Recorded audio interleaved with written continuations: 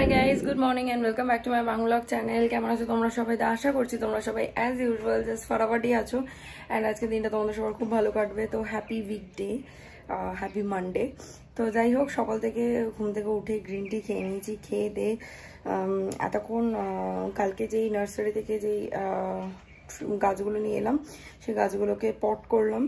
আর একটা এক্সট্রা আমি টপ নিয়ে এসেছিলাম, কারণ আমার একটা জবা গাছ এখানে রয়েছে যেটা মানে যেটা আর কি না, টপটা এতদিন ছোট টপ ছিল আর গাছটা বড় হয়ে যাচ্ছে। জবার না একটু বড় টপ লাগে, তো ওটাকে আমি রিপোর্ট করলাম। আর এদিকে গ্যাদাগুলোকেও পট করলাম। গ্যাদাগুলোকে আর এখানে রাখিনি, গ্যাদাগুলোকে আমি মাস্টার বেডরুমের উইন্ডোতে রেখেছি, কারণ ওইখানটা দিয়ে না, ওখানটায় এই বেলার টাইমটা বেশ ভালো কড়া রোদটা আসে। আর শীতকালের গাছ তো, সিজনের গাছ তো, আর রোদ পেলে গ্যাদাগুলো বেশ বড় বড় হবে আর ভালো হবে। তোমাদেরকে দেখাচ্ছি, দাঁড়ো। তো চলো, without further delay let's start today's video. আশা করছি আজকে এই ব্লগটা দেখতে তোমাদের সবার খুব ভালো লাগবে। এই যে এই জবা গাছটাকে আমি রিপোর্ট করলাম ভালো করে। আর সবকটা একটু যে কটায় মাটি কম ছিল, যেমন ধরো এইটায় তারপর এটায় ওটায় সবকটা একটুখানি মাটি দিয়ে দিলাম আর গোবর সারও দিয়ে দিয়েছি আমি এর মধ্যে। আর এই মাস্টার বেডরুমের জানলায় যেমনটা বললাম তোমাদেরকে এখানে রেখেছি, কারণ এইখানটা দেখো এই কড়া রোদটা পাচ্ছে। আর ওই জানলাটা এক্ষুনি তোমাদেরকে দেখালাম, কোনো রোদই ছিল না ওই জায়গাটায়, মর্নিংয়ের রোদটা পড়ে। আর এইটা দেখো, এই গ্যাদাটা কালকে নিয়ে এসেছি, দেখতে পাচ্ছ বেশ বড় সাইজের গ্যাদা। আচ্ছা, এই গ্যাদাটা আমার ছিল, এই যে যেটা বাইরে বেরিয়ে আছে, এটা আমি তোমাদেরকে গতকাল দেখিয়েছিলাম, গতকালকের ব্লগে এটা হয়েছিল। আর এইটা কিনে নিয়েছি, হলুদ গ্যাদাটা কিনে নিয়েছি, হলুদ একটাও ছিল না। আর এইটা তো সেবার গতবারই সায়ন নিয়ে এসেছিল। এটা হচ্ছে ওই একটু মেরুন টাইপের গ্যাদা হয় না, সেই গ্যাদাটা আর কি। এটা শুকিয়ে গেছে, হাত দেওয়া মাত্র ভেঙে গেল। এটাও তাই ছোট্ট কুড়ি, কিন্তু কেন যে ভেঙে যাচ্ছে কে জানে। মানে ভেঙে যাচ্ছে ইন দ্য সেন্স ছোটো অবস্থায় এটা কেন শুকিয়ে গেল। মেবি হয়তো ওই ব্যালকনির উইন্ডোটায় ভালো করে রোদ পায় না সেই কারণে। তো সেইটাই রিজন যে সব কটা গ্যাদাকে এই মাস্টার বেডরুমে জানলাটা শিফট করার। আর দেখছো 9 o'clock ফুলটাও ফুটেছে, একটু দেরি হয়ে গেছে তাই আজকে মুড়ছে গেছে, তোমাদেরকে দেখাতে পারলাম না। তো যাই হোক, এই গ্যাদাটার সাইজটা আমার বেশ বড় লেগেছে।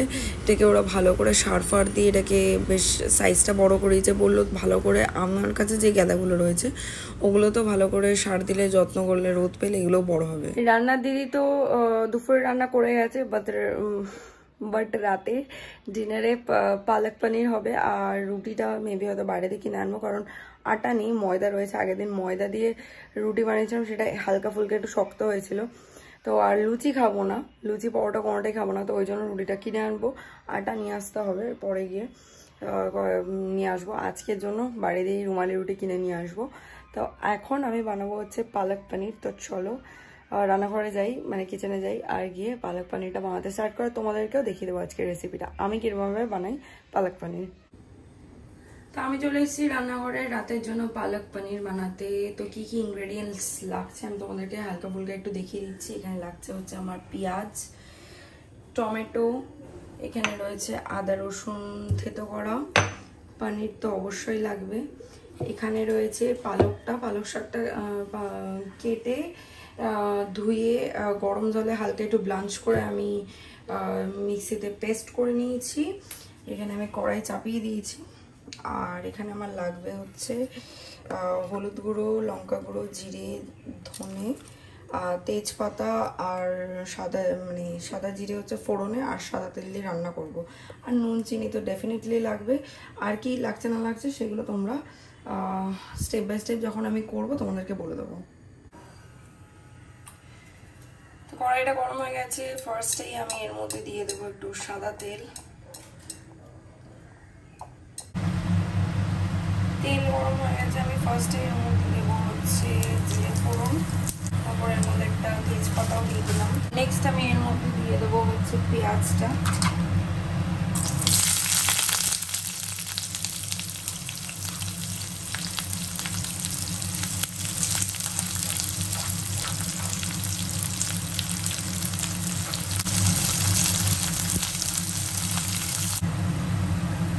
এবার আমি এর মধ্যে দিয়ে দেবো আদা রসুন বাটাটা।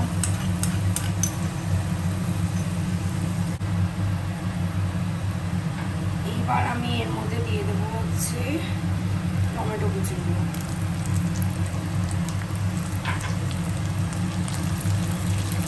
সামান্য পরিমাণে একটু নুন অ্যাড করছি যাতে টমেটোগুলো তাড়াতাড়ি মজে যায়।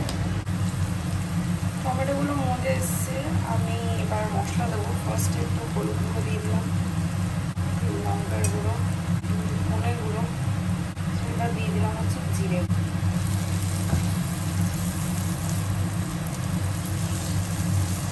সামান্য একটু জল দিচ্ছি যাতে মশলাটা যাতে পুড়ে না যায়। মশলাটা কষানো হয়ে গেছে, মশলাটা ভালোভাবে তেল ছেড়ে দিয়েছি। এবার আমি এর মধ্যে দিয়ে দেবো হচ্ছে পালং শাকটা।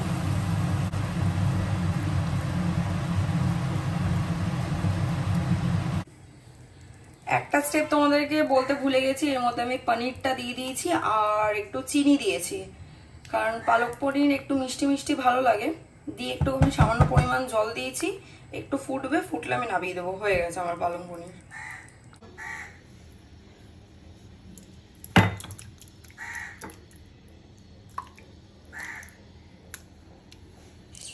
রান্না তো আমার কমপ্লিট। তো ভাবলাম তোমাদেরকে একটু মেনুটা দেখিয়ে দিই লাঞ্চের। এখানে রয়েছে ভাত, বাঁধাকপি আলুর তরকারি, মুগের ডাল, আর এটা হলো ফুলকপি আলুর তরকারি।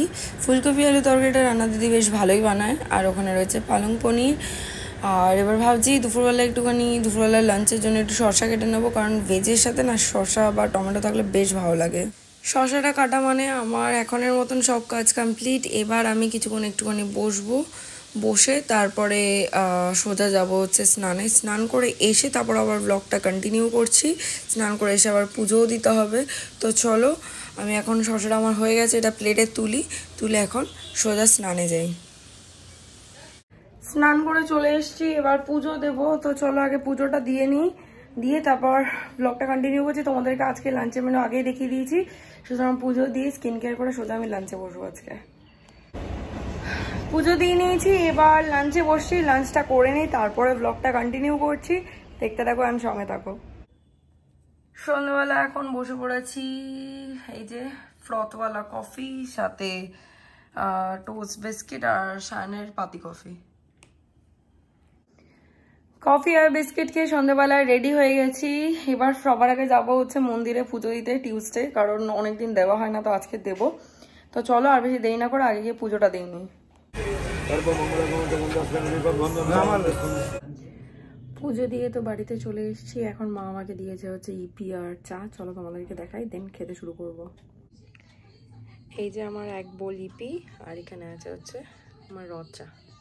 দুপুরবেলা আজকে ওই গাছের পিছনে টাইম দেওয়ার পর, তারপরে ওই পালং পনিরটা বানানোর পর আর দুপুরে সত্যি ইচ্ছা করছে না। আজকে খুব টায়ার্ড লাগছিল, কারণ গাছ ফাঁচের এগুলো করতে খুব সময় লাগে আর খুব টায়ারিংও।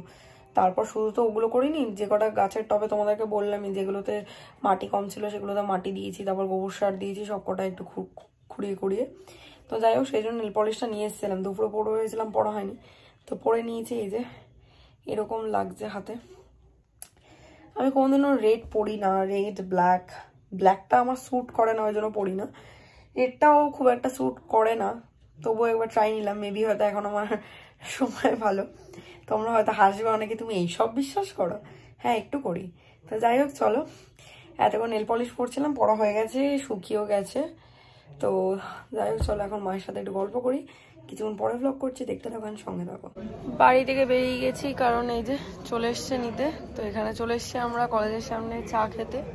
এই যে তো চলো, মাঝে মাঝে আসা হয়, চা খাচ্ছি। আর এদিকে ও T20 দেখছে এখন। লাস্ট ওভার কটা বল? 6 বল। 21 রান হয়েও যেতে পারে, ইউ নেভার নো।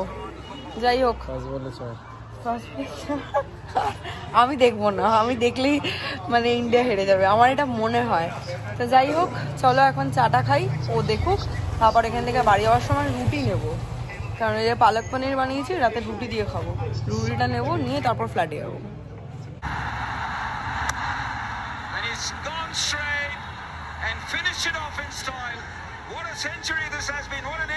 ফ্ল্যাটে এসে ফ্রেশ হয়ে সবার আগে ডিনারটা করে নিয়েছি, কারণ তোমাদেরকে সে দুপুরে দেখালাম যে ওই পালক পনিরটা আর রুটিটা যেহেতু গরম ছিল, ওই জন্য খেয়ে নিয়েছি আমরা। কেটে এবার আমি ফ্রেশ ট্রেশ হয়ে স্কিন কেয়ারও করে চলে এসেছি, নাইট স্কিন কেয়ার। তো চলো এবার একটা মুভি দেখবো, মুভি বা ওয়েব সিরিজ কিছু একটা দেখবো। তো আজকের এই ভিডিওটা বাস এই অবধি। আই হোপ কি দেখতে তোমাদের ভালো লেগেছে। ভালো লেগে থাকলে do like, share, comment and subscribe. পাশে থাকা বেল আইকনটাতে ক্লিক করতে একদম ভুলো না। তোমাদের সাথে আমার আবার দেখা হবে কালকে একটা ব্র্যান্ড নিউ ভিডিওর সাথে। Till then guys, good night, bye bye, take care and have a lovely day ahead. Stay happy, stay healthy, stay fit and stay positive. Ta-ta.